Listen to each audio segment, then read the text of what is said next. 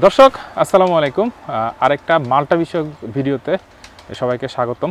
আমার পিছনে প্রচুর বড় বড় মাল্টা গাছ ছিল। চট্টগ্রামের একদম প্রথম দিকের যে মাল্টা বাগান ছিল সেখানে মূলত দাঁড়িয়ে আছি। একটা স্যাম্পল হিসেবে আছে, এর চেয়ে বড় বড় গাছ ছিল যেটা অলমোস্ট 10 বছরের কাছাকাছি। সেই মাল্টা গাছগুলো এখন আমি এসে দেখতেছি কেটে ফেলা হয়েছে।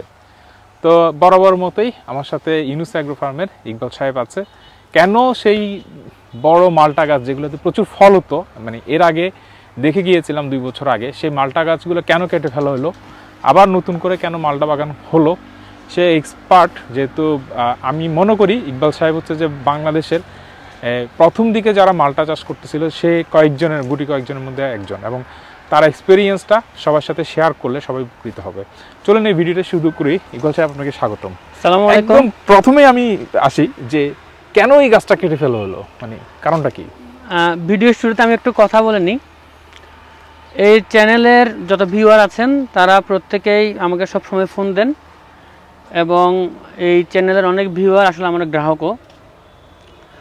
তো যারা নতুন ভিউয়ার কিংবা পুরাতন ভিউয়ার আছেন, আমি চাইবো এইটা 1 পর্ব কিংবা 2 পর্ব যাই হোক, একটা সেকেন্ডের জন্য টান দিয়ে ভিডিওগুলো না দেখে পুরো ভিডিওটা যেন দেখে। কারণ আজকে আমি কিছু তিক্ত কথা বলবো, অনেকগুলো তিক্ত অভিজ্ঞতা শেয়ার করব।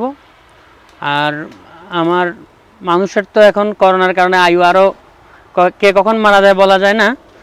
তো আমি যতটুকু নিজে অর্জন করেছি জ্ঞান, আমার ক্ষুদ্র জ্ঞান দিয়ে যতটুকু আমি উপলব্ধি করেছি, আসলে জ্ঞান বলবো না, যেটা উপলব্ধি করেছি আমি উপলব্ধিটা শেয়ার করব।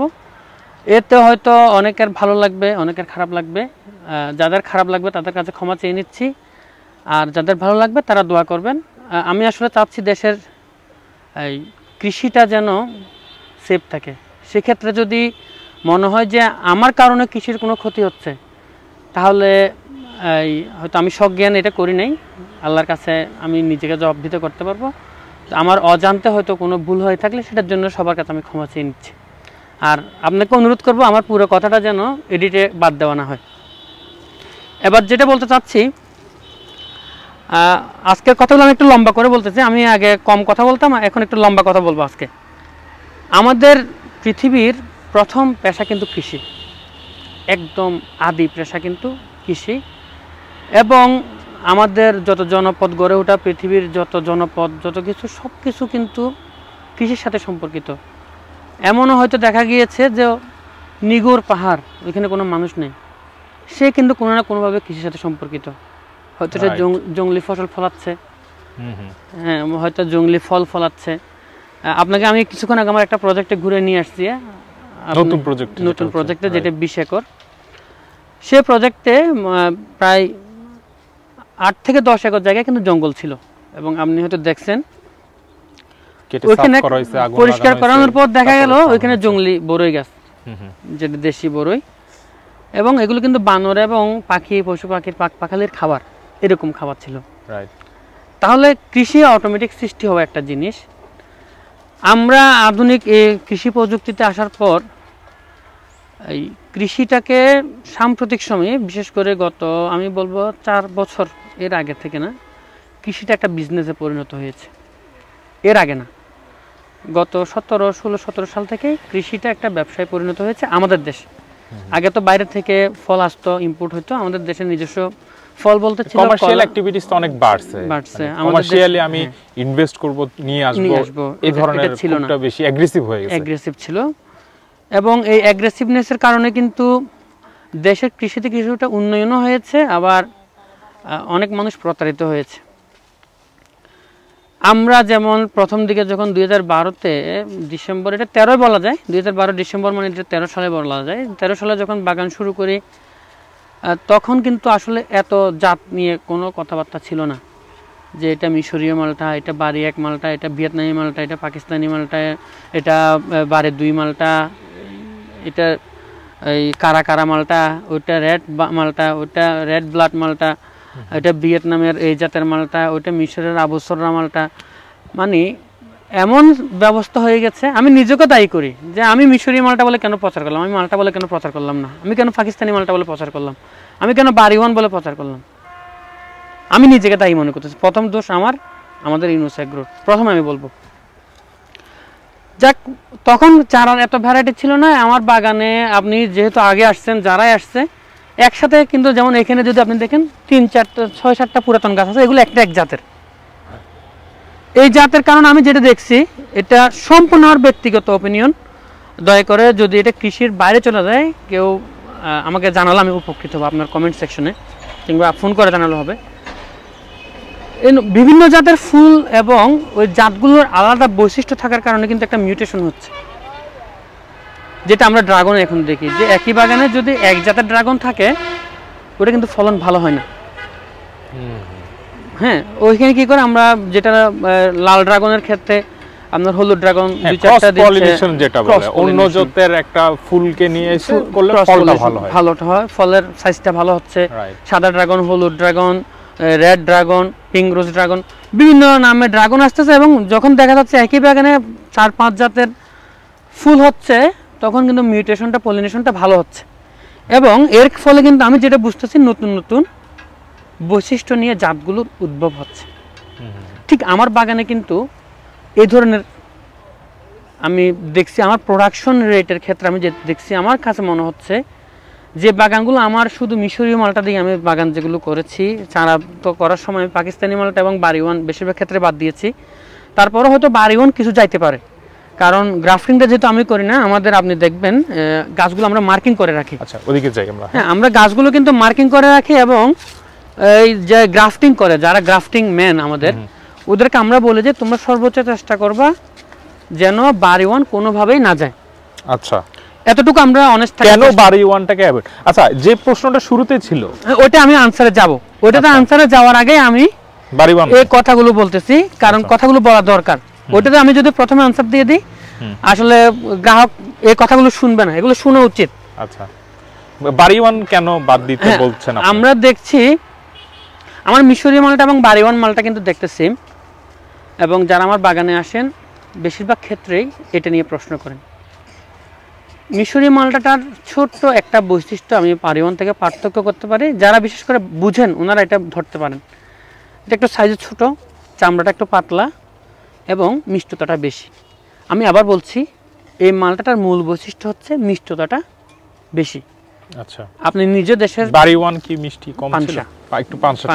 যারা বাড়িওয়ান খায়, বাড়িওয়ান বাগানি, আপনি নিজেও বাড়িওয়ান অনেক জায়গায় টেস্ট করেছেন, আমার মালটা আপনি টেস্ট করছেন, আমার ওপিনিয়ন আপনি ভালো দিতে পারবেন যে আমার বাগানের মালটাটা মিষ্টি নাকি পানসা, ওটা আপনি ভালো দিতে পারবেন। আসলে আমরা যারা মানে প্রকৃত বাগানি না, পার্সোনালি আমি নিজে কিন্তু বাগান করি নাই, আমরা কিন্তু যারা গ্রাহক, হ্যাঁ আমি নিজেকে একদম গ্রাহক বলি, যেহেতু আমি নিজে ফল কিনে খাই, আমি উৎপাদনের নাই, আমরা আসলে খুব বেশি ক্লাসিফাইড করার সুযোগ নাই। আমরা জাস্ট মালটাটা খেলাম, একটু মিষ্টি আর একটু পানসে, এতটুকুই বুঝলাম। এটাই। আপনারা ফার্মাররাই যদি যেটা বলেন, এটাকে আপনারা বাড়ি 1 বলেন, বাড়ি 2 বলেন, পাকিস্তানি, মিশরীয়, আফ্রিকান চলে আসছে, জানি না আফ্রিকায় মালটা উৎপাদন আছে কিনা, বাংলাদেশে আফ্রিকান ভ্যারাইটি চলে আসছে। তো ফার্মাররা আসলে বিভিন্ন নাম দিয়ে করে, আমরা শুধু ক্লাসিফাই করতে পারবো যে আমরা খেয়ে আমার অ্যারোমাটা একটু ভালো লাগছে, গন্ধটা, ফ্লেভারটা ভালো লাগছে, আর একটু মিষ্টি। জি, এটাই। হ্যাঁ, আমার থেকে এখানের মালটাগুলা মিষ্টি মনে হয়েছে। জি, এটাই হচ্ছে মিশরীয় মালটার প্রধান বৈশিষ্ট্য। এই মালটাটা বেসিক্যালি কয়টা মালটা আমি এক্সপেরিয়েন্স করার সুযোগ হয়েছে আপনার বাগানে? আমার নিজের বাগানে 3টা মালটা আছে, বাড়ি 1, মিশরীয়, পাকিস্তানি। পাকিস্তানিটাকে বাড়ি 2 বলা হয়, বাড়ি 2। আর সাম্প্রতিক সময়ে আর বিভিন্ন নাম আসতেছে, আমি ওটা বলবো না, বললে এখানে অনেক ধরনের বিতর্ক সৃষ্টি হয়ে যাবে। বাড়ি 2টার আমরা কোনো চারা করি নাই, যেটা পাকিস্তানি মালটা বলছি, কারণ হচ্ছে এই মালটাটা হলুদ হয়, কিন্তু মালটাটা সুন্দর, মানে টেস্টটা হচ্ছে টক মিষ্টি, মিষ্টি পরিমাণটা কম, ব্রিক্স মানটা কম। হ্যাঁ, 60-40 বলা যায়। অনেকে পছন্দ করে, কিন্তু এটা আসলে বাণিজ্যিক চাষের উপযুক্ত না। আচ্ছা, অর্থাৎ হচ্ছে যে মালটাটা আপনি যদি বাই হ্যান্ড, মানে গাছ থেকে কাস্টমারকে দেন, ভুক্তার হাতে সরাসরি দেন, ইটস বেস্ট। কিন্তু আপনি যদি কোনো দোকানদারকে পাইকারি দেন, এটা কখনো পসিবল না। ওই দোকানদার একদিন পরে, আপনাদের মার্কেটিং এর ক্ষেত্রে কঠিন হয় বাড়ি 2টা? আমাদের মার্কেটিং এর জন্য কঠিন হয় না। আমি যদি আমার মার্কেটিং চিন্তা করি, তাহলে আমি বলবো বাড়ি 2 ইজ দ্য বেস্ট। কারণ আমার একটা বিশাল ক্লায়েন্ট বেস আছে। আপনি তুমি একটু ক্যামেরাটা ঘুরাও, দেখেন এগুলো সব কিন্তু আমার ক্লায়েন্ট। এখন মালটা না এটার জন্য কিনতে পারতেছে না, এরকম শত শত মানুষ আছে। ভিজিটর খুব ভালো, ভিজিটর আমার মেইন রোডের পাশে যেহেতু বাগানটা, আপনি ডাইরেক্ট আমার জন্য বাড়ি টু বেস্ট, কারণ 3 কেজি হচ্ছে টক মিষ্টি হলে কাস্টমার কিছু বলতে না, হাত দিয়ে ছিঁড়ে নেওয়ার শখ হচ্ছে, হলুদ হচ্ছে। কিন্তু যখন একটা খাগড়াছড়ির পাহাড়ে একটা বাগান হচ্ছে প্রত্যন্ত গ্রামে, যেমন আমার নতুন প্রজেক্ট আপনি দেখছেন, ওই বাগানের জন্য বাড়ি টু নট পারফেক্ট। আচ্ছা, কারণ ওই মালটাটা যখন আমি ছিঁড়ে নিয়ে আসবো, এই ক্রেটে করে নিয়ে যাব যখন, এটা কিন্তু একদিন পরে কিন্তু ভিজিটর আসে, আপনারা যেতে পারেন। হ্যাঁ, যখন এটা আমি নিয়ে যাচ্ছি দোকানে রাখতেছি, ইভেন আমার বাগানের সামনে সম্মুখে আমার শোরুম, শোরুমে যখন আমি রাখতেছি, একদিন পরে এটা দাগ পড়ে যাচ্ছে, 2 দিন পরে এটা দাগ পড়ে যাচ্ছে। অনেকে আবার এটার পক্ষে আমাকে প্রোটেস্ট করার চেষ্টা করে, বলে যে না ভাই এই হয় না। ভাই আমি এটা নিয়ে আজকে 7 বছর কাজ করতেছি, 7 বছর কাজ করতেছি, এটা কিরকম হচ্ছে এটা আমার থেকে ভালো, অন্তত আমি বলবো এই জাতটা সম্পর্কে আমার থেকে ভালো কেউ জানে না। এটা আমি এই সিজনে এই গাছগুলো কাটার জন্য, আপনাদের প্রশ্নতে আমি যাচ্ছি এবার, গাছগুলো কেটে ফেলার জন্য একসাথে 540 কেজি মালটা আমি পাঠাইছি। আচ্ছা, ফেনী আড়তে। আমার যে ক্যামেরার পিছনে আছে আমার ফুফাতো ভাই ম্যানেজার বেলাল, 40 টাকা করে কেজি বিক্রি করছে। আচ্ছা, মানে পাইকারি 40 টাকা করে, 40 টাকা করে বিক্রি করছে। এবং পরের দিন কিন্তু ওই মালটা ওই আড়তে পাঠানোর সাহস আমার হয় নাই। আচ্ছা, একদম অনেস্টলি যদি বলেন, মানে রাতে ওই আড়তদারের ফোন পাওয়ার পর ওই আড়তে এই মালটা পাঠানোর সাহস আমার হয় নাই। এটা একদম অনেস্ট ওপিনিয়ন। কিন্তু ঠিক ওই আড়তে যখন আমি মিশরি মালটাটা পাঠাইছি, সাইজে ছোট দেখে প্রথমে একটু ইয়ে করছে, যখন ও একই ব্যক্তি যখন মিশরি মালটা, ওই যে আড়তদাররা তো যেভাবে ব্যবসা করে যে ভাই আসো, ওনাদের ফিক্সড কিছু ভ্যানওয়ালা থাকে প্রত্যেকটা আড়তে, 50 জন 100 জন ভ্যানওয়ালা থাকে। আমি যখন এই মিশরি মালটা পাঠাইছি, মেমোগুলো আমার কাছে আছে, যদি কেউ প্রমাণ চায় আমি দিতে পারবো, 110 টাকা পর্যন্ত, মানে মালটা যখন একটা কাটে ভ্যানওয়ালাকে খাওয়ানো হয়েছে, ওই মালটা 110 টাকা করে পাইকারি বিক্রি হয়েছে ফেনী আড়তে। এবং এটা এই সিজনের কথা বলতেছি আমি। প্রথমে বলতেছে সাইজে ছোট, বাড়িওয়ান মালটা ছোট হলে এটা নিবে না, ও বলতেছে যে একটা কাটে খাও। যখন সে একটা কাটে খাওয়াচ্ছে এই মালটা, তখন 110 টাকা কেজি হয়ে যাচ্ছে। শুধু কি জন্য? মিষ্টতার কারণে। তখন আর সাইজ এটা মুখ্য বিষয় না। এবং এরপরে কিন্তু বলছে যে আপনি এই মালটা আমাকে যত টন দিতে পারেন আমি বিক্রি করব, আপনি এই মালটা আরো বাড়ান। এবার আসি আপনার প্রথম প্রশ্নে, মাঝখানে অনেক কথা বলে ফেলছি, এটার জন্য আমি দর্শকদের কাছে ক্ষমা চেয়ে নিচ্ছি। আসলে বাচালতা অনেকে পছন্দ করে না, কিন্তু কথাগুলো বলা প্রয়োজন, এটার জন্য বলছি।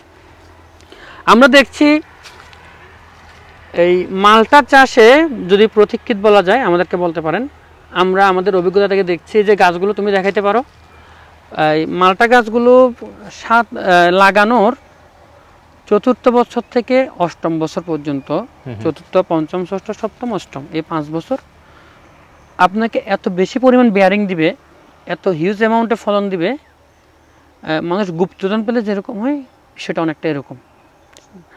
মোটামুটি একটা গাছ থেকে কি পরিমাণ ফলন পাই আমরা এগুলো আমরা গড়ে যদি হিসাব করি, একটা গাছ থেকে 150 কেজি 5 বছর যদি হিসাব করি কমন প্রোডাকশন, অর্থাৎ একটা গাছ থেকে 5 বছরে আমি মিনিমাম 700 কেজির মতো মালটা বিক্রি করছি। আচ্ছা, একটা গাছ থেকে 700 কেজি 2012-তে লাগানো গাছ 2020 সাল পর্যন্ত। আচ্ছা, 2021 সালের সিজনটা পর্যন্ত, 20-21 সিজনটা পর্যন্ত আমি প্রায় এই গড়ে একটা গাছ থেকে 700 কেজি ফল ছিঁড়ছি। আচ্ছা, যেটা অনেস্ট ওপিনিয়ন আমার। কখন থেকে নিশ্চয়ই আপনি কেটে ফেলছেন না একটা সময় এসে, আর ওই কাঙ্ক্ষিত উৎপাদনটা হচ্ছে না? 2020 সালে এই বিষয়ে আমি আপনাকে যে প্রশ্নের উত্তরটাতে আমি আসতেছি, যে গাছগুলো থেকে আমি 5 বছরে 700 কেজি, অর্থাৎ গড়ে 140 কেজি থেকে 150 কেজি করে ফল ছিঁড়ছি, আমি টোটাল এখানে 700 গাছ কাটছি এই বছর। 700 গাছ কেটে ফেলছেন? জি, 10 বছর বয়সে 700 গাছগুলো কাটছি, এবং ওগুলো সবগুলো ফল আমি ছিঁড়ে ফেলছি। ছিঁড়ার পর গাছগুলো কেটে কেটে ফলগুলো ছিঁড়ে ফেলছি।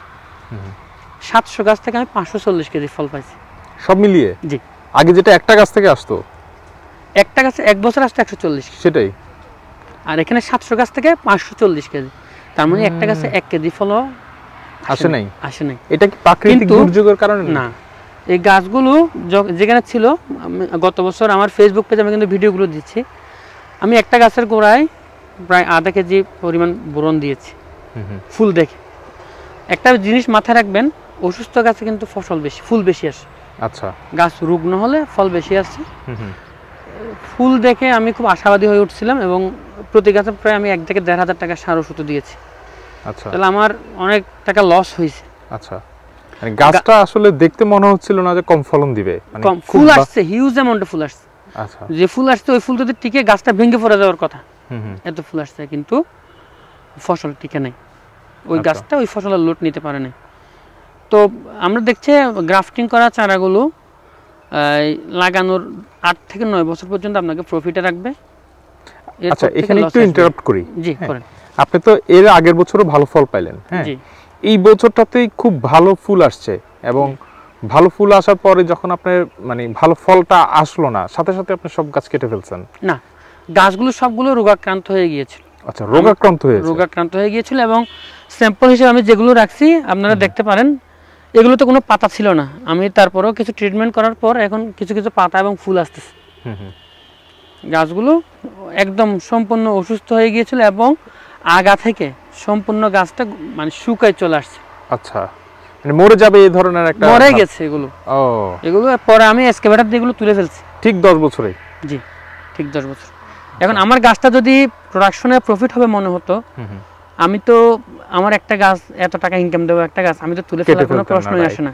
আচ্ছা, আপনার সাথে আপনাদের নিশ্চয়ই একটা কমিউনিটি আছে, যখন আপনি যে সময় গাছ লাগাইছেন আপনি পরিচিত এরকম আরো কয়েকটা নিশ্চয়ই বাগান আছে যারা গাছ লাগাইছে, তাদের এক্সপিরিয়েন্সে কি একই যে মালটা গাছটা 10 বছর পরে আর প্রোডাকশন আসে না? কিংবা কৃষি কর্মকর্তারা যারা আমাদের হর্টিকালচার সেন্টারেও কিন্তু অনেক পুরান গাছ থাকে, হ্যাঁ, তো তাদের এক্সপিরিয়েন্সটা কি সব ক্ষেত্রে কি একই অবস্থা থাকে? আমি আমার নিজের ইয়া থেকে যেগুলো দেখতেছি, আমাদের ফটিকছড়ি উপজেলা সম্পর্কে আমি বলবো, অন্যগুলো নিয়ে বলবো না। আমাদের বাগানের মালটা বিক্রির পরের বছর থেকেই আসলে এখানে মালটা চাষ শুরু হচ্ছে। তার মানে এখন যে বাগানগুলো সর্বোচ্চ বয়স্ক আছে এগুলোর বয়স 6 বছর ক্রস করে না এখনো। আচ্ছা আচ্ছা, মানে আপনি থেকে চারা নিছে, চারা আমার থেকে নিক, যার থেকে নিক, আমরা যখন মালটা বিক্রি করতেছি ফলটা যখন ভালো হচ্ছে, এরপরে স্বাভাবিকভাবে অনেক ফার্মার প্রথম দিকে মানে দেখতেছিল যে কেউ সাকসেস হচ্ছে কিনা, মানে লাস্ট 5-6 বছর ধরে সবাই বাগানটা খুব ব্যাপক আকারে মালটা বাগানটা ব্যাপক আকারে হচ্ছে। এখনো 10 বছরের বাগান হয় নাই, তাই আমি এটা বলতে পারবো না অন্যদের এক্সপেরিয়েন্স কি রকম হচ্ছে। তাহলে এখন তো একটা কনক্লুশনে আসা যায় যে যারা মালটা বাগান করবে তাদের ইনিশিয়ালি প্ল্যানটা হবে 10 বছরের। 10 বছরের প্ল্যান হবে এবং আপনি আমার দেখেন এই গাছগুলো কিন্তু আমি বড় বড় ব্যাগে 1 বছর আগে আমি জানতাম, আমার ধারণা ছিল গাছগুলো 7-8 বছরের বেশি প্রোডাকশন দিবেন এবং আমি সম্ভবত কোন একটা ভিডিওতে আমি এটা বলছিও। আচ্ছা, যে আপনাকে হোক যে কোনো একটা সাক্ষাৎকারে বলছি মালটা গাছ 7-8 এর আগে বলা হয়েছিল 10 থেকে 12 বছর বলা হয়েছিল, 12 বছরের বেশি প্রোডাকশন দিবে না। সেই প্রস্তুতিতে আমরা কিন্তু চারা রেডি করে রাখছি। আচ্ছা, আমরা এই যারাই বাগান করবেন যদি লিজের জন্য নেন 10 বছরের কম লিজ নেবেন না, সম্ভব হলে 15 বছরের জন্য নেবেন। আচ্ছা, আর হচ্ছে যে মালটা চাষ করতে হলে এই কথাটা আমি তিক্ত কথা বলতেছি, পকেটে টাকা না থাকলে, অন্য জায়গায় কোনো ব্যবসা না থাকলে, পর্যাপ্ত আয়ের ব্যবস্থা না থাকলে মালটা চাষে আসার কোনো প্রয়োজন নেই। একটা গাছে আসলে ফল আসার পরে আপনার এক্সপেরিয়েন্সটা কি বলে, মানে কোন বছরে চারা লাগানোর কয় বছর পরে হারভেস্টিং এবং কত টাকা একটা গাছের জন্য বাজেট করে রাখলে ভালো হবে? এই যে চারাটা লাগাইছি এটা তো বড় চারা, আমি ছোট চারা দিয়ে যাই। এই চারাটা এখানে পোতা পর্যন্ত জি আজকে 2-2.5 মাস সময় পানি দেওয়া পর্যন্ত, এটার পিছনে এখন আমার 500 টাকা খরচ হয়ে গেছে। এটা 1 বছরের? জি। আচ্ছা, এটা আপনি কখন হারভেস্ট করবেন, মানে এটা থেকে ফল কখন নেবেন? আজকে থেকে 3 বছর পরে, আরো 3 বছর। এই এক চারা পিছনে আপনার খরচ কত বেশি, সেটা ইনক্লুডিং পানি, লেবার? থেকে 3000 টাকা। 3000 টাকা? জি। একটা গাছের উপর 3000 টাকার ইনভেস্টমেন্ট 3 বছরে? 3 বছরে। এরপর আপনি ফল আসে তো 3000 টাকা, তাও 3000 টাকা ইনভেস্টের পর যে ফল আসবে ওটাকে আপনি কোনোভাবে ইনভেস্টমেন্ট রিটার্ন বলতে পারবেন, এটা বোনাস বলতে হবে। কারণ 3 ইয়ারে গিয়ে আমার এই গাছ কি 3000 টাকার ফল দিবে না, 500 থেকে 1000 টাকার ফল দিবে। এরপরে বছর এটা আপনি বোনাস পাবেন। এটা আপনাকে সে বলতেছে যে আমি আসছি, মানে 4th ইয়ার হচ্ছে যে বোনাস, মানে না 3rd ইয়ারটা হচ্ছে বোনাস। 3rd ইয়ারটা bonus. তৃতীয় বছর যে প্রোডাকশন পাবেন ওটা আপনি আয় হিসাব করতে পারবেন, এটা বলবেন যে আমি লেবার খরচটা উঠলো, এতটুকু কিছু উঠবে না। আচ্ছা আচ্ছা, 200 টাকা গাছ থাকলে 20-15 হাজার টাকার একটা মানি পাইলে ওইটা খুশি থাকলো। আচ্ছা, যে আমাকে খাবার দাও, আমি তোমাকে 50,000 টাকা দিচ্ছি, আমাকে খাবার দাও। 4th বছরটাকে আমরা দেখছি সে ইনভেস্টমেন্ট প্লাস প্রফিট তুলে আসতে পারবে ইনশাআল্লাহ। না একটা গাছ থেকে 4 যতগুলো বাগান আমি দেখছি, আপনি এর আগে 18 সালে শাইন ভাইয়ের বাগান দেখছেন, রাইট? শাইন ভাইয়ের বাগানে 20 সালে সম্ভবত 16 থেকে 17 লক্ষ টাকা বিক্রি হয়েছে। মিনিমাম 4 বছরের প্ল্যান হাতে রেখে, ইনভেস্টমেন্ট হাতে রেখে মালটা বাগানে যারা উৎসাহী তারা আসতে হবে। জি। আচ্ছা, আপনি এখানে মানে আমাদের দেশে যারা বাগান করে, মানে যারা ফলের বাগান করে, জি, তাদের পাশাপাশি কিছু শর্ট টার্ম প্ল্যান থাকে, যেমন মালটা বাগানের পাশাপাশি খরচটা উঠে আনার মতো পাশাপাশি সাথী ফসল হিসেবে কিছু করা যায়? এই যে আমি পেঁপে করছি আবার আমার পুরাতন বাগানে, আচ্ছা, আর কিছু পেয়ারা করছি। এই পেঁপে বা গাছটা দিয়ে কি আপনার মূল খরচ যেটা মালটার মানে এখানে আপনার লেবার ভাই আমি এটা থেকে খরচ করার জন্য আমি খরচ উঠাবো এটা প্ল্যান নাই। আচ্ছা, এটা থেকে আমার খরচ উঠবে না, উঠবে না? না আমার ইনকাম হবে, একটু কিছু ইনকাম হবে। আমার এই জমি থেকে যদি আমার ইনকাম না আসে আমার কাছে মজা লাগবে না। তো আমি এই জমিতে আমাকে টানার মতো কিছু থাকতে হবে, প্রতিদিন পুঁজি দিতে তো ভালো লাগে না। আমি বাগানে হাঁটতে আসবে, একটা ফাঁকা ভেবে ছিঁড়ে খাইলে আমার মনে শান্তি লাগবে। ইনকাম করলাম না করলাম এটা পরের হিসাব। একটা পেয়ারা ছিঁড়ে নিয়ে খাইলাম আমার ভালো লাগবে। অনেকেই আমার বাগানে আসতে ইচ্ছে আমি দেখেছি পুরান বাগানি যারা আছে, হ্যাঁ, এরকম একটা কিছু বলে দেয় মানে বাগানি উৎসাহী করার জন্য যে সাথী ফসল এটা লাগাই দেন, এটা লাগাইলেই খরচ উঠে আসবে। কোনোদিন উঠে আসবে না, আসবে না। আপনি খরচ করে টাকা নিয়ে নামতে হবে, এবং আপনার যদিও আপনি চাকরি বাকরি ছেড়ে দিয়ে বাগান করবেন আর সফল হয়ে যাবেন, এই ধরনের গল্প যারা করে।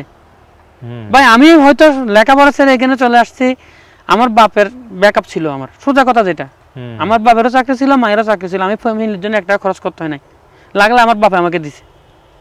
আমি যেটা ব্যক্তিগত আমি বলি, আমি জিরো মেইনটেনেন্স পারসন। সকালে নাস্তা খেয়ে আসতাম, দুপুরে যায় ভাত খাইতাম, রাতের বেলা ভাত খাইতাম, কোনোদিন একটা বিড়িও খাই নাই, সিগারেটও খাই নাই, ফানও খাই নাই, এই কোনো কিছু আমার কোনো বদভ্যাস ছিল না, প্রেমও করি নাই, ওই মোবাইল বিলও লাগে নাই, সোজা কথা যেটা। সো আমি এখানে সার্ভাইভ করে উঠে গেছি। আচ্ছা, এখন আপনি বলতেছেন আমাকে সাপোর্ট দিচ্ছে না, আমার বাপ মানে লাখ লাখ টাকার গল্প, কোটি কোটি টাকার এইসব গল্প করে কোনো লাভ নাই। আপনি ইনকাম করতেছেন, আপনার কিছু জমা টাকা আছে, ব্যাংকে রাখলে এটা সুদ হবে, আপনি ওই টাকাটা উঠে এনে কৃষিতে বিনিয়োগ করেন। আমি এতটুকু বলতে পারি, ব্যাংকে আপনি 2 লাখ টাকা রাখলে 10 বছর পরে 6 লাখ টাকা হবে, আপনি কৃষিতে 2 লাখ টাকা বিনিয়োগ করেন 10 বছর পরে 20 লাখ টাকা হবে, কিন্তু সময় দিতে হবে, সময় দিতে হবে। এবং আপনি ওই চাকরি ছেড়ে আনি নিশ্চয়ই এখানে বসে থাকবেন 3 মাস। এই আমার খালু, আমার আত্মীয়, উনি রিটায়ারমেন্টে আছে 26 লাখ টাকা নিয়ে পেনশন পাইছে। উনি হয়তো শুনবে ভিডিওটা, মাইন্ড করে কিনা জানি না, উনি সব টাকা নিশ্চয় মানে আপনি যখন সকালে ফোন দিচ্ছেন আমি তখন ওনার বাগানে বলতেছেন, মামা আমার মাথা ঘুরাচ্ছে, কি জন্য? বলে আমার 1 টাকাও নেই, সব টাকা উনি কৃষিতে ইনভেস্ট করছে, ওনার এখন ওনার চাকরিও নাই, এখন ওনার ইনকাম না আসা পর্যন্ত উনি কিন্তু কি পরিমাণ মানসিক যন্ত্রণায় যাবে সেটা কল্পনা করতে পারবেন না, পাগলের মতো হয়ে যাবে। এটা আমার ক্ষেত্রে বাস্তব। এই করোনা সিচুয়েশনে যখন আর্নিং কম ছিল আমরা পাগল হয়ে গেছি, 1 মাসে 1.5 লাখ টাকা 2 লাখ টাকা লেবারের বেতন দেওয়া তো অনেক টাফ ব্যাপার। এখন আপনি আবেগ দিয়ে, হ্যাঁ ইউনুস এগ্রোতে ইকবালে 1 বছরে 50 লাখ টাকার মালটা বিক্রি করছে, ওই এগ্রোতে সেলিম রাজা, এর আগে 4 বছরের গল্পটাও জানতে হবে, এবং ওটা চালাই নেওয়ার মতো আপনার ইঞ্জিনের তেল থাকতে হবে। তো ভাই আমরা শুধু গাড়ি থাকলে তো হবে না, আমরা চাকা চারটে হইলে তো হচ্ছে না, রাইট, আপনার ইঞ্জিনের তেল দেওয়ার মতো পুঁজি থাকতে হবে। একটার সাথে অনেক কিছু জড়িত, আপনার লেবার কস্টিং জড়িত, প্রকৃতির একটা অবস্থা জড়িত, গাছের গোড়ায় সেচ দেওয়া, যেটা একটা ছোট খরচ, কিন্তু এটা ধীরে ধীরে দাঁড়ায় যাচ্ছে। আমাদের কমন জায়গা যেটা আমি সব সময় বলি যে ফার্মাররা মার্কেট আজকে ভালো, মানে আজকে মালটার কেজি হচ্ছে 150 টাকা সেল করতেছে, জি, বাংলাদেশে প্রচুর গাছ সেল হয়ে গেছে, কোনো কারণে হয়তো বা প্রোডাকশন অনেক হাই হয়ে গেছে, জি, একটা সময় হইতে পারে যে 50 টাকায় 40 টাকা যারা বাগান করবেন 40 টাকা মালটা বিক্রি করবেন, এই প্ল্যানে বাগান করতে হবে। শুধু মালটা না, আপনি মালটা বলেন, কমলা বলেন, ড্রাগন বলেন, যেটাই করেন সর্বনিম্ন দামটা হিসাব করে ক্যালকুলেশন করবেন। ড্রাগন একটা সময় 700-800 টাকা ছিল সুপার শপগুলোতে, জি, কিন্তু যখন ভোক্তা লেভেলে, রুট লেভেলে চলে আসবে, প্রোডাকশন হিউজ আসবে, তখন তো সে কৃষক যে প্রোডাকশন করতেছে সে তো 700 টাকা সেল করতে পারবে না, 200-150 টাকা 200 টাকা সেল করবে। এখনই 150-200 টাকা সেল চলে আসছে, সামনে 5 বছর পর, মানে আমি 25 সাল 26 সালের কথা বলতেছি, সেই সময় কিন্তু আমার মনে হয় 50-60 টাকায় পাইকারি ড্রাগন সেল। কারণ আমাদের দেশের যারা উৎপাদক কৃষকরা কিন্তু ম্যাক্সিমাম কৃষকই ডিরেক্টলি মার্কেটে কাস্টমার কাছে গিয়ে সেল করে না, জি, বাইরের দেশে আছে, তারা অনেকেই আছে ভালো, খুব নিজস্ব একটা প্রমোশনাল টিম থাকে, মার্কেটিং টিম থাকে, যারা একটু ভালো দামে বিক্রি করতে পারে, ডিরেক্টলি সুপার শপে দেওয়ার সক্ষমতা রাখে, সেখান থেকে খুব ভালো সেল আসে, কিংবা অনলাইন সলিউশন তাদের আছে। ম্যাক্সিমাম ফ্যামিলি কিন্তু ওই সেই পাইকারের জন্য বসে থাকে অথবা আড়তের জন্য বসে থাকে, সেক্ষেত্রে তাকে কিন্তু পাইকারি রেট হিসাব করে ক্যালকুলেশন করে মাঠে নামতে হবে। এখানে একটা বিষয় আমি বলে রাখি, আমার মালটা যখন আড়তে পাঠাইছি রাস্তায় কিন্তু আমার কিছু টাকা খরচ হয়েছে। গাড়িওয়ালাকে যদি বলি ভাই ফেনী যাবে, ভাই লাইন খরচ কি আমার না আপনার? লাইন খরচ বলে একটা শব্দ যোগ হয়, এবং গাড়ি ভাড়ার সাথে এটা আমি ব্যক্তিগতভাবে খুব ভালো করে জানি, কারণ আমার নিজের পার্সোনাল যখন ই-কমার্স ব্যবসা আছে, জি এই রোডটাতে আমি খাগড়াছড়ি থেকে আম নিয়ে আমি চিটাগাং এ সেল করছিলাম আমাদের প্রোডাকশন ইউনিটে।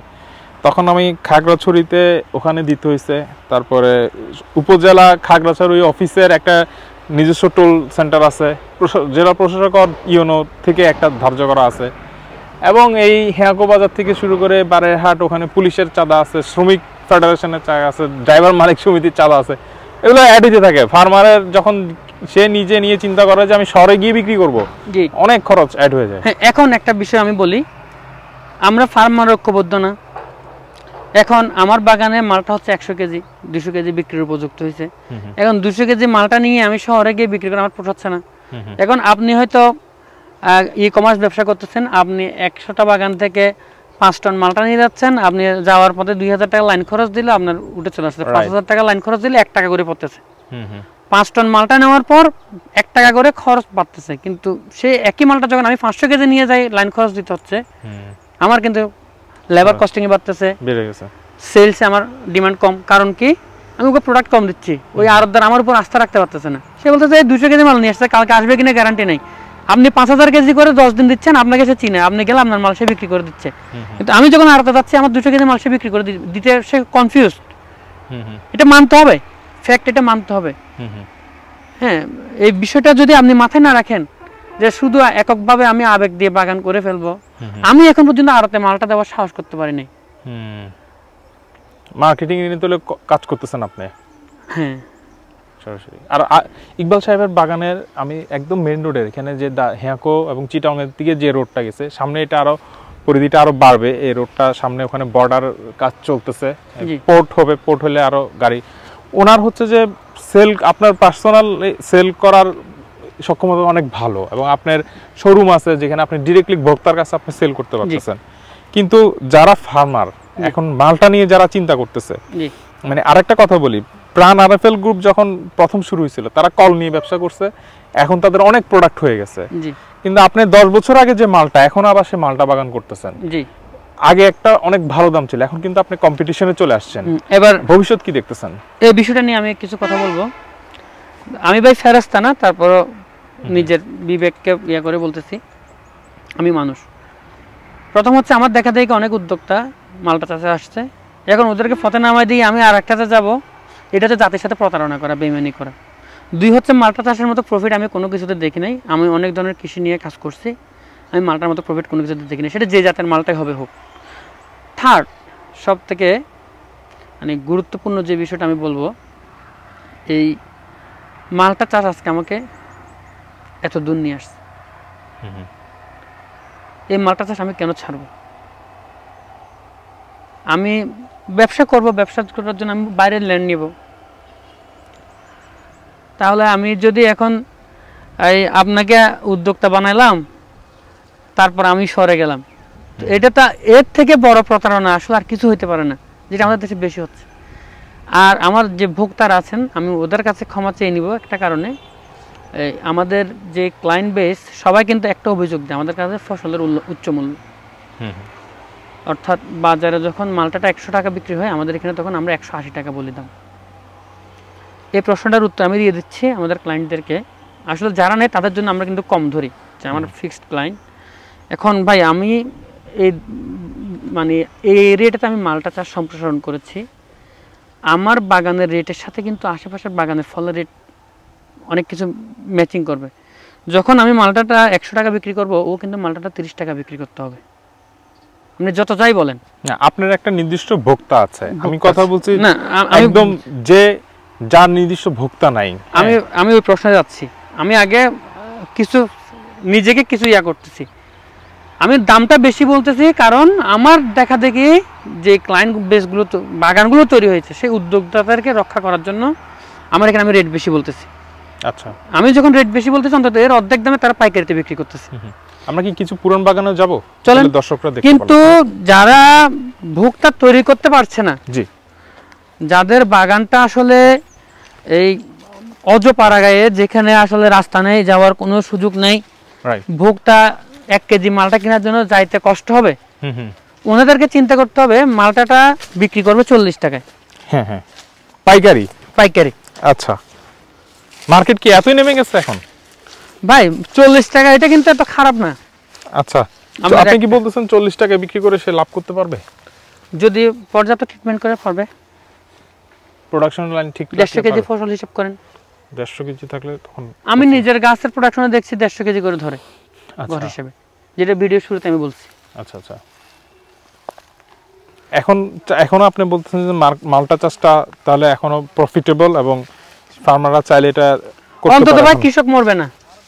আচ্ছা, বড় বড় স্বপ্ন যারা দেখাচ্ছে, বিভিন্ন ফসল চাষ দেখায়, কৃষকরা তো নিঃস্ব, বিশেষ করে আমাদের প্রবাসী ভাইয়েরা নিঃস্ব।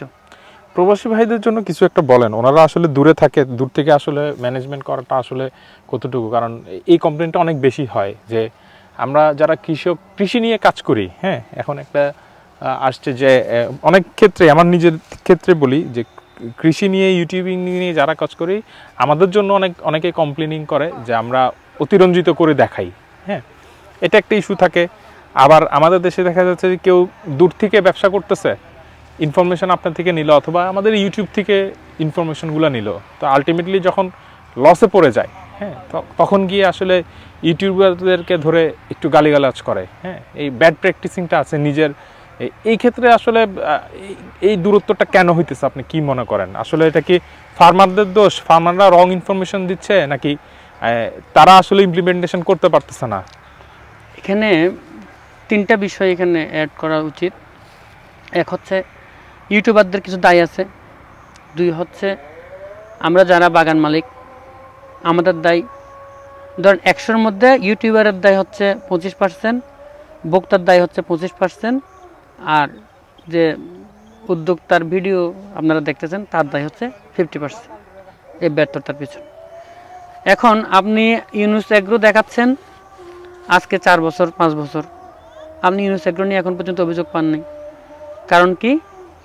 আপনি ইউনুস এগ্রোতে যে ফল দেখছেন ওই ফলের রিয়েল ভিডিও আপনি দিয়েছেন, কাস্টমারের কাছে ইউনুস এগ্রোর ওনারও রিয়েল তথ্যটাই দিয়েছে। এখন আপনি যদি বলেন যে ভাই আমার ইউটিউবে ভিউয়ার বাড়ানো দরকার, একটু বলি, তো আমি বললাম এই গাছটাতে ধরো 10 কেজি, আমি দেখালাম 200 কেজি, তা আপনাকে গালি না দিবে তো কাকে গালি দিবে? আর আমরা ইনস্ট্যান্ট ফসল চাই, আয় চাই। আপনার যদি ইনস্ট্যান্ট আয় লাগে ভাই, আপনার মালটা, কমলা, আম, এইসব ফলের বাগান আপনার জন্য না। আপনি ধান চাষ করেন, 3 মাস পরে প্রোডাকশন পাবেন। লাল শাক চাষ করেন, 21 দিন পরে বিক্রি করতে পারবেন। জমিতে চাষ দিয়ে লাল শাকের বীজ ছিটাই দেন, 21 দিন পরে লাল শাক বিক্রি করতে পারবেন, মূলা শাক বিক্রি করতে পারবেন, মিষ্টি কুমড়া শাক বিক্রি করতে পারবেন। হ্যাঁ, আপনি এগুলো করেন।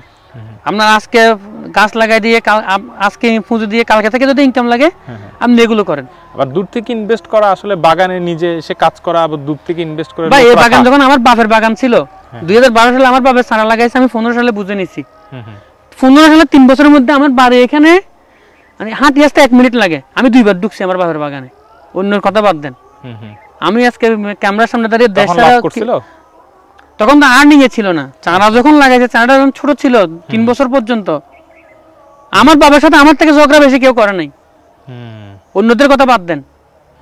আমি এখন ক্যামেরার সামনে দাঁড়িয়ে বড় বড় কথা বলতে পারি। হ্যাঁ, আমি এটা যখন আপন করে নিছি 20 সাল পর্যন্ত, 18-19 সাল পর্যন্ত আমি কিন্তু ক্যামেরার সামনে আসি নাই, আমার বাপকে সামনে রাখছি। ওনার পরিশ্রম ছিল। যখন 15 সাল থেকে আমি অনবরত নিজে কাজ করছি, যখন আমার কাছে মনে হয়েছে যে আমি নিজে বিবেকের কাছে যে আমি এখন বলার মতো হয়েছি, তারপর আমি ক্যামেরার পিছনে থেকে সামনে আসছি। কিন্তু 2012 থেকে 15 সাল পর্যন্ত যে আজকে মানুষদেরকে কৃষিতে নিয়ে আসতেছে, আমি আমার বাবার বাগানে 2 বার বেড়াইতে আসছি, ছবি তুলছি, পুরানো ওই বটম মোবাইলের ছবি তুলে চলে গেছি। ইভেন তখন আমি পোস্টও দিয়েছিলাম যে আমার বাবার বাগানে বেড়াইতে আসছি, এখানে একটা গাছের নিচে দাঁড়ায়। আপনি কিভাবে চিন্তা করেন, আপনি বিদেশে বসে আছেন, আপনার ছেলে এখন পাবজি খেলবে নাকি ওই ফ্রি ফায়ার খেলবে, না আপনার বাগানে পুঁজি দিবে? কয়জন ছেলে পুঁজি দিচ্ছে? আপনি আপনার ছেলেকে মনে করতেছেন বাগানে গাছ লাগাই দিচ্ছেন, কারে কারে টাকা ঢালতেছেন, আপনার কোটি কোটি টাকা আয় হয়ে যাবে, অন্তত আপনি বিদেশে কষ্ট করছেন, আপনার ছেলে কষ্ট করবেন, এগুলো সব ভুয়া কথা। আপনার ছেলে, আমি যেরকম আসছি, আমার আত্মীয় স্বজনরা বলছে ছেলে নষ্ট হয়েছে, আমার বাপকে বলছে বাবা আমি কি বাগানে আসবো নাকি আসবো না, এটা আপনি ডিসিশন দিবেন। আমার ডিসিশন আমার মামাও দিবে না, চাচা দিবে না, খালু দিবে না, ফুফুও দিবে না, আমার মাস্টারও দিবে না। আমি তখন আপনার এইচ কলেজের এসএসসি স্টুডেন্ট ছিলাম, এবং তখন আপনি জানেন আমি মোটামুটি লেখাপড়া তো ভালো ছিলাম, কিন্তু কি কোনো কারণে এই বাগানটা করার পর কিন্তু আমরা একদম অর্থনৈতিকভাবে খুব মন্দায় পড়ে গিয়েছিলাম। আব্বুর যত সঞ্চয় ছিল সব এখানে ঢুকে গেছে, আব্বুর যত আর্নিং ছিল সব লেবারের বেতন ছিল, স্টাডি আমি কন্টিনিউ করতে পারছিলাম না। বলছি আব্বু এখন কি আমি বাগানে আসবো নাকি আমি শহরে কিছু করব? আমার বাবা শুধু বলছিল ঠিক আছে তুই চলে আয়। আমার বাবা এটা ফিউচার দেখছিল, যেদিন বলছে সেদিন থেকে আমি কৃষিতে নিজেকে এক মনে আমি কৃষিতে আছি। আল্লাহ আমাকে কৃষি দিয়ে অনেক সম্মানের জায়গায় নিয়ে গেছে।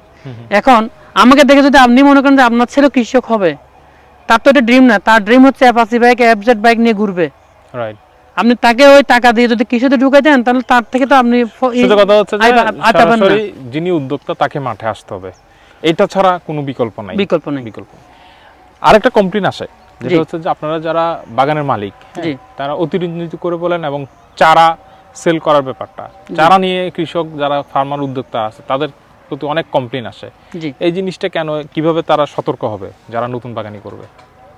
চারার বিষয়টা আমি দেখছি, এই বিষয়ে যদি আমি বলি অনেক মানুষের গায়ে লাগবে। আপনি বাগান করবেন আর সস্তা চারা খুঁজবেন, আপনি ঠকবেন না তো কে ঠকবে? আমার বাগান থেকে বছরে চারা প্রোডাকশন হবে 5,000। এখন আমি 5,000 চারা তৈরি করছি। 5,000 চারা তৈরি করার জন্য আমার 2 জন লোক কাজ করতে হচ্ছে, ওদেরকে সারা বছর রাখতে হচ্ছে। আমার একটা চারার পিছনে 50 থেকে 60 টাকা কস্টিং হচ্ছে, আমি 80 টাকা 100 টাকা 150 টাকা এরকম দাম বলছি আমার কস্টিং হিসাব করে, চারার বয়স হিসাব করে। এখন আপনি খুঁজতে দেন 20 টাকা দিয়ে চারা। এখন 20 টাকা দিয়ে যদি চারা বিক্রি করতেছে, তার জীবনে ওই এলাকায় কোনো বাগানও নেই। সে চিনতেছে শুধু লেবু, সাইট্রাস, তার কাছে ওটা সাইট্রাস। আপনি দেখেন আজ পর্যন্ত আমি তো কম চারা বিক্রি করিনি, আপনার দেখা বলেন আপনার অদেখা বলেন, আমি অনেক চারা বিক্রি করছি। আমার চারাতে অনেকগুলো বাগান হয়েছে এবং সবগুলো বাগানের সাথে আমার এখনো যোগাযোগ আছে এবং কারো কাছে আলহামদুলিল্লাহ এখন পর্যন্ত আমার তো কোনো বদনামি শুনেন নাই। তাহলে অন্যদের দেশ সেরা কৃষি উদ্যোক্তা আমরা সেলিম রাজা ভাই, ওনার তো কোনো বদনামি নেই। বদনামি কার আছে? যে চারা ব্যবসায়ী যার গাছ আছে 20টা, চারা বিক্রি করতেছে 2 কোটি, বদনামি তার। আচ্ছা, এর মধ্যে অনেক মানে প্রথম দিকে কিন্তু শুধুমাত্র আমরা জানতাম যে বাংলাদেশি পয়সা মালটা হয়, জি হ্যাঁ, এবং বিদেশি মালটা মানে হলুদ মালটাটা বিদেশ থেকে আসে, কমলা কালার অরেঞ্জ কালার যেটা, আর বাংলাদেশি মালটা মানে সবুজ মালটা। তো আস্তে আস্তে আমরা বাড়ি 1, বাড়ি 2, মিশরিয়া এবং অন্যান্য জাত দেখতে পাচ্ছি। এখন কিন্তু অনেক জাত চলে আসছে। তো রিসেন্ট আপনি কয়টা জাত নিয়ে প্র্যাকটিস করতেছেন? আপনার তো অনেক এক্সপেরিয়েন্স। এই বিষয়টা আমি একটা কথা বলবো এই বিষয়ে। আমার বাগানে 12 সালে লাগানো গাছগুলো থেকে আমি 15 সাল থেকে প্রথম ফল বিক্রি শুরু করি। 18 সাল পর্যন্ত আমি কিন্তু মিশরীয় মালটার কথা কাউকে বলি নাই। 4 বছর আমি মালটা বিক্রি করছি, জাতগুলো আলাদা করছি, আমি জাতটা নিয়ে ট্রাই করছি, আমার গাছে কতদিন থাকতেছে, রস কি পরিমাণ থাকতেছে, তারপর আমি এই জাতটা সম্পর্কে আমি বলছি। এখন আমাদের কিছু কৃষি উদ্যোক্তা ভাই অস্ট্রেলিয়া থেকে চারা একটা আনতেছে, এনে চারাটা লাগাই মাত্র বলে যে আমি অস্ট্রেলিয়ান মালটা নিয়ে আসছি। ওই মালটা গাছ থেকে 10টা ডাল বেরোচ্ছে, 10টা কাটিং করতেছে, যেটা বাস্তবিক কথা। কেউ বলছে আমি আফ্রিকা থেকে মালটা আনছি, ওনার বাগানে গাছে ফলও ধরে নাই এখনো, উনি চারা বিক্রি শুরু করে দিয়েছে 1,500 টাকা, 1,000 টাকা, 2,000 টাকা, 500 টাকা। আপনি এখন পর্যন্ত দেখেন যতগুলো বাগান বলছে কে ফল দেখাইতে পারছে? আমি আপনাকে মিশরীয় মালটা ইনোভেশন করাইছি, পাকিস্তানি মালটার কথা বলছি, বাড়ি 1 মালটা যেটার কথা বলি, আমার বাগানের সবগুলো গাছ প্রোডাকশন ছিল এবং আমি যে পরিমাণ প্রোডাকশন বলছি ওই পরিমাণ প্রোডাকশনে ছিল। যারা আমার বাগানে আসছে সবাই এটা দেখে গেছে। এই সততা আমাদের মধ্যে থাকতেছে না। আমি সৎভাবে ব্যবসা করতেছি, আমি টিকে থাকতে পারতেছি না, আমার বদনামি বেশি হবে। কার কাছে শুনবেন? অন্য নার্সারি ব্যবসায়ীদের কাছে। শেষ করার আগে সবসময় নতুন উদ্যোক্তারা যারা মালটা বাগান নিয়ে চিন্তা করতেছে, হ্যাঁ, এখন এই মুহূর্তে আপনার কি মনে হয় 1 বিঘা জায়গায় কত টাকা ইনভেস্টমেন্ট নিয়ে করা উচিত এবং মিনিমাম কতটুকু জায়গা নিয়ে মালটা ব্যবসায় নামা উচিত? কমার্শিয়ালি আপনার 1 একরের কম হলে মালটা ব্যবসা আসা উচিত না।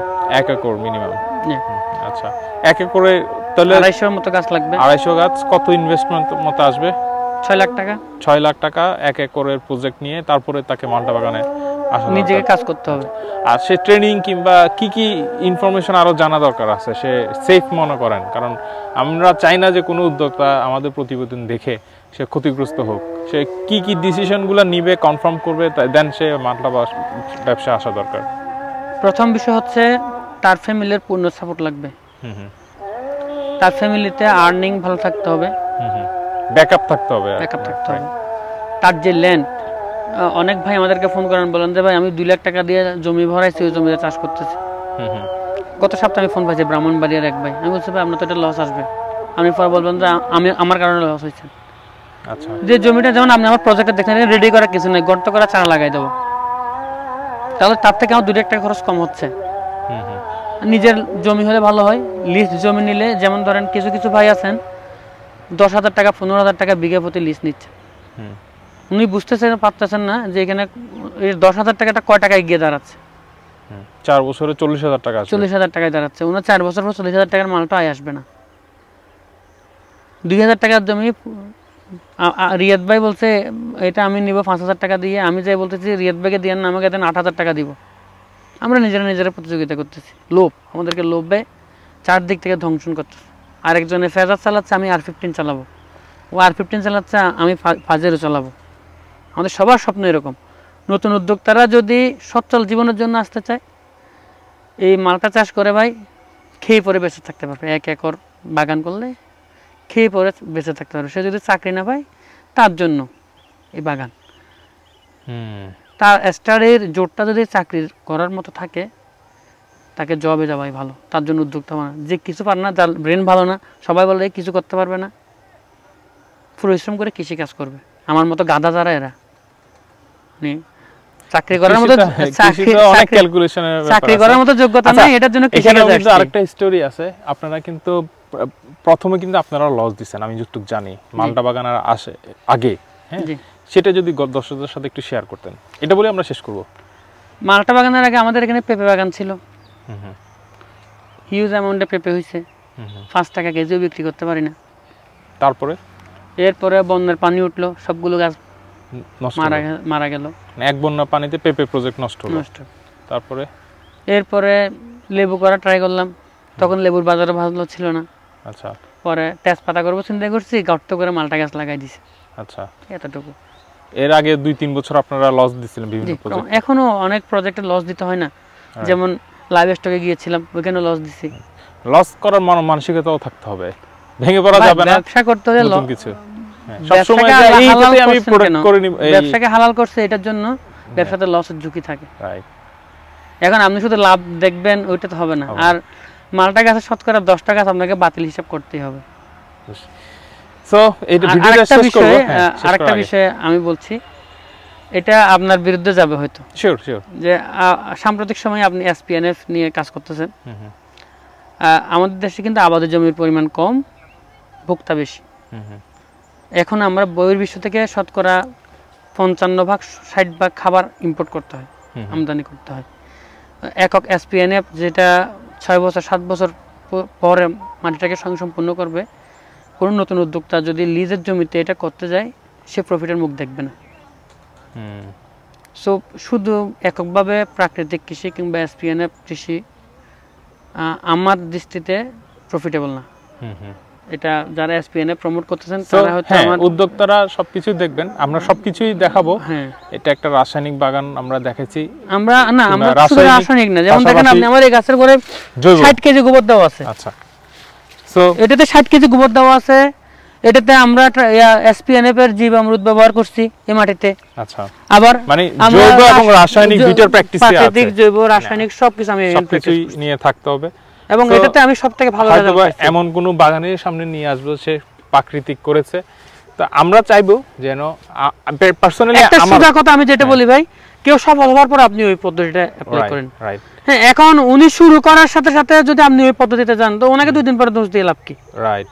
হ্যাঁ, আপনারা যারা উদ্যোক্তা, আমরা দিন শেষে আমি কখনোই মানে পার্সোনাল একটা অপিনিয়ন আমি জানাচ্ছি, আমি দিন শেষে কখনোই আমার দর্শকদেরকে বলবো না আপনি এটাই করেন। হ্যাঁ, আমরা সবসময় যারা, আমি পার্সোনালি যে কৃষি নিয়ে কাজ করি, এটা হচ্ছে আমার প্যাশনের জায়গা। আমার অ্যাগ্রো ফার্মগুলোতে যে বাইরের দেশে অ্যাগ্রো ট্যুরিজম আছে, সাধারণত হয় অনেকে রিক্রিয়েশনের জায়গায় এক্সট্রা সময় যখন পায়, সে তখন বিভিন্ন জায়গায় ঘুরতে পছন্দ হয়। বাট আমার বিভিন্ন ফার্মে ঘুরতে পছন্দ করি এবং ফার্মারদের সাথে কথা বললে একটা মানসিক শান্তি পাই।